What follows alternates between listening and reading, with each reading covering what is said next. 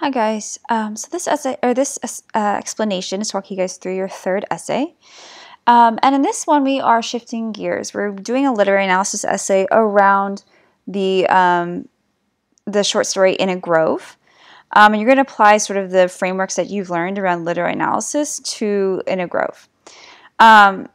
So what you're going to do is you're going to choose either a character, a theme, or an approach to analyze the story through. So it's up to you whichever one you want to do. Just remember that it does need to be a very focused analysis, so you're going to keep it as narrow as possible. So if you choose to do a character, you choose one character and you're discussing the behaviors and motivations behind that character. So you're going to think about things like, what are the characteristics of them? Are they honest? Are they straightforward? Are they a liar? Are they deceitful? Are they a protagonist? Are they antagonist? Are they developed? Are they flat? How do you know these specific elements about that character? So what in the text shows you that that character is honest or a liar or whatever it might be? Do any of those characteristics conflict with one another? Are they trustworthy? Do you think they're telling the truth? Why? What in the text shows you that they're truthful or not truthful? What motivation do they have? What do they stand to gain or lose? And then what's the background of that character?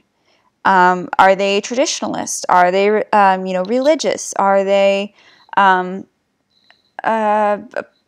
poor? Are they wealthy? There's so many different elements that can make up a characterization. If you're looking at the theme, you're looking at essentially the overall point or message in the text.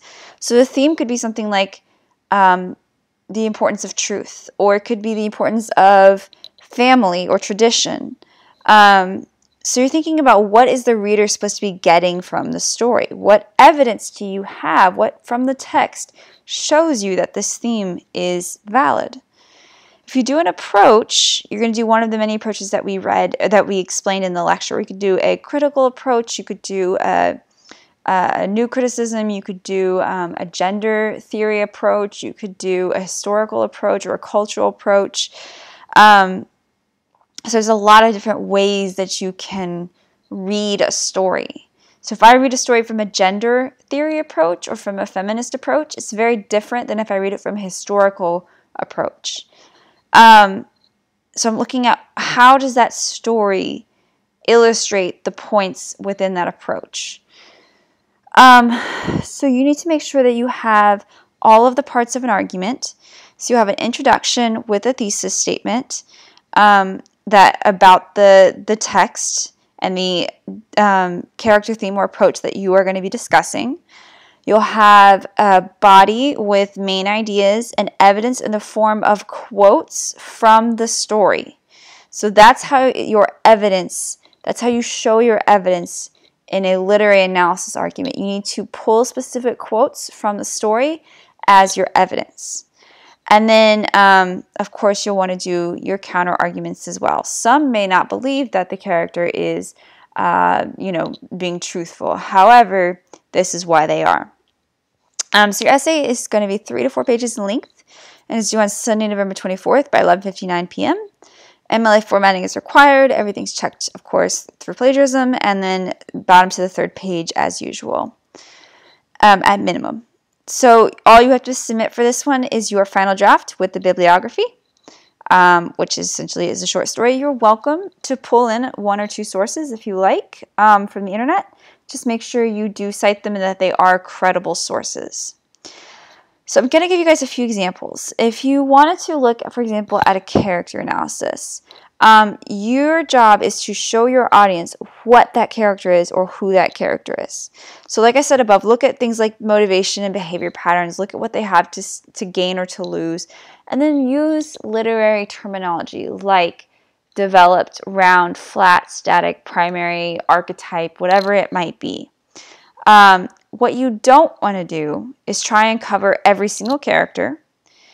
I want you to deep dive into one specific character. I also don't want you to simply tell what happened in the story. So you don't want to summarize, you want to analyze. So if I'm doing a character analysis, for example, in, say, Harry Potter, I might do a character analysis of Dumbledore. My thesis might be that Dumbledore is the archetype of the wise old man. He's the archetype that we've seen in many different stories of the wise old man. And then my first main idea might be that he physically fits the archetype of the wise old man. And I would go into describing, the beard and the twinkle in his eye, however J.K. Rowling describes him, right? These are characteristics of the wise old man. He's benevolent, he's kind, he's intelligent, and he's sharp. I would then, for my second point, go into explaining what the function of the archetype of the wise old man in a story is to provide guidance to the hero. And then I would pull specific quotes that show how he provides guidance to Harry Potter. And then my third point might be that the wise old man is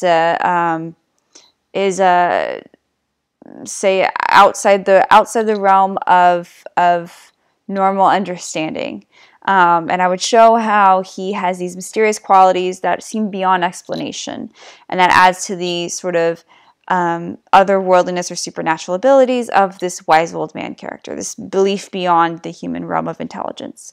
So for example, that might be how I analyze a character. So you might apply a similar framework to one of the characters within this story. If you do a theme, you could do truth versus perception. That could be the theme of the story, is why truth never wins out over perception. You could do something like honor or virtue, or the importance of honor and virtue, and then show why different characters do or do not showcase that theme. You could do the idea of what is love. What is love in this story? We have several different explanations of what love is. Pull specific quotes from different parts of the story that show what love is or is not, and the importance of love within this culture or story.